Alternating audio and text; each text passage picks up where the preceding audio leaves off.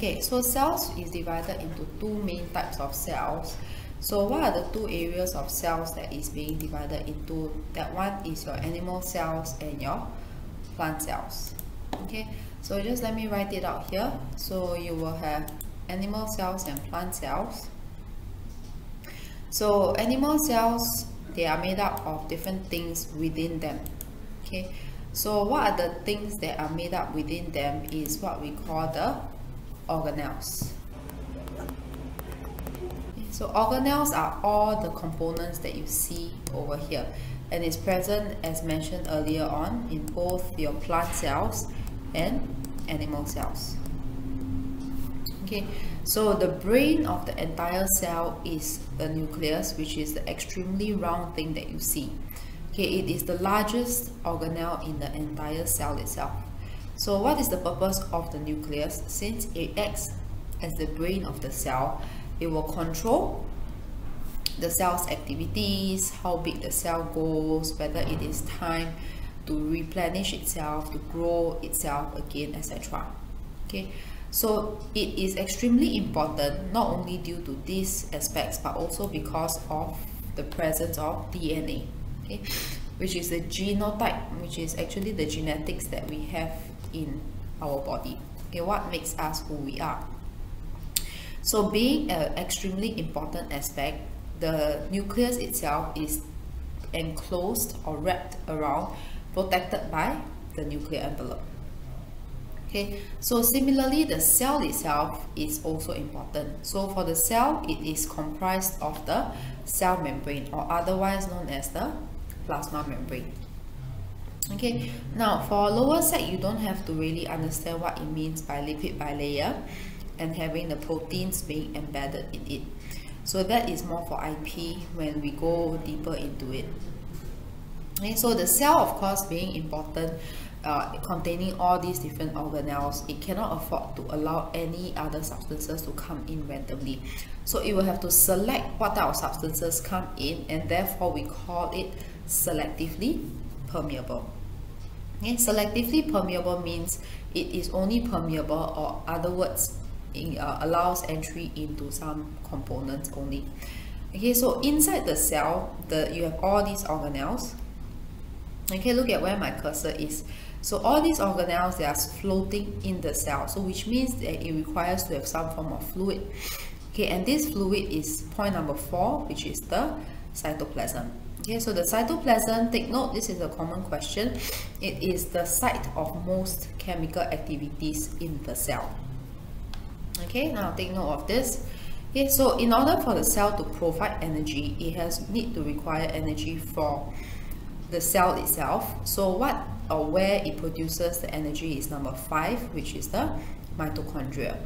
Okay, so some schools, they will use this term, which is called ATP.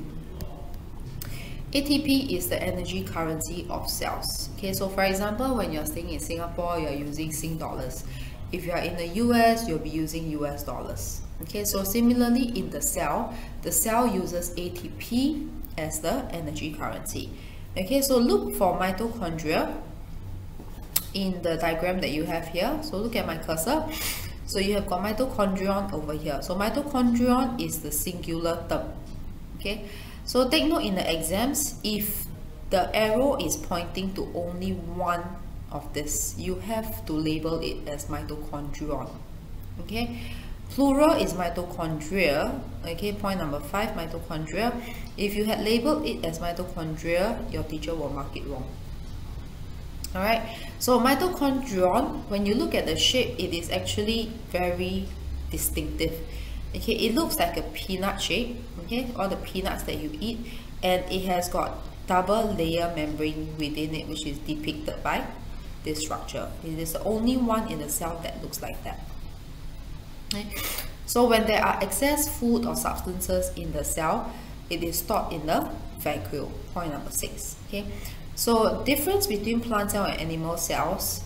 Animal cells will have all these components, 1 to 6, okay, which is also included in the plant cell. Now the differences, we will look at the plant cell later. Okay, one other difference is when you look at the vacuole in the plant cell, it is extremely big. Okay, so why is that so? Now humans, mammals, living things, except for plants, they are able to go around looking for food substances. So which means they don't really have to store food as much. Alright, so plants on the other hand, they are more stationary. Okay, so which means they will have to synthesize as much food as they possibly can, not only for themselves for storage, but also for other animals or humans that actually consume these plant materials. So moving on, okay, so these aspects are for the IP students. So we have got RER, rough endoplasmic reticulum, smooth ER, Golgi apparatus, and ribosomes. Okay, so the purpose of all of this is actually to synthesize proteins. Okay, so SER is the only difference area. Okay, so why? Because it is synthesized for steroids and hormones components. Okay, it is also the site of detoxification. So two things. So which means in for example, in organs such as the liver. Okay, so the liver is a main component for detoxification. So whatever medications that you take, toxins that you take in through the day, even the air that you breathe, which is polluted, okay, mostly, it will all go to the liver for detoxifying. So which is why the liver has very large quantities of your SER, simply due to the fact that it has to detoxify. Okay, so ribosomes, they are made for protein synthesis. So free ribosomes or attached ribosomes, they are both made for protein synthesis. The difference is that for free ribosomes, okay, these are for proteins meant for in the cell. Okay, which means they will generate proteins that are meant to be used within the cell. Whereas for those that are attached to the rough endoplasmic reticulum, point number 7, okay, so these proteins, once they are synthesized, they will then be transported to the Golgi apparatus. Okay, so once it goes into the Golgi apparatus for modification, okay, it will be packaged into vesicles.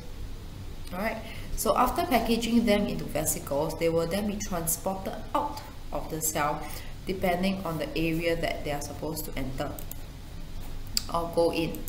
Okay, so let me just write down what is being mentioned for the ribosome part. Okay, so you have got ribosomes on the RER. So once it is synthesized here, it will then enter into the Golgi itself. Okay, so once it is from the Golgi, it will be sent to the vesicles, and from the vesicles, it will be transported out of the cell itself. Okay, so some schools, they start introducing this word, transportation out of cell. It has got a biological word for it, which is called exocytosis. Okay, if your school does not use this yet for lower sec, you can put it aside first, just in case you see it.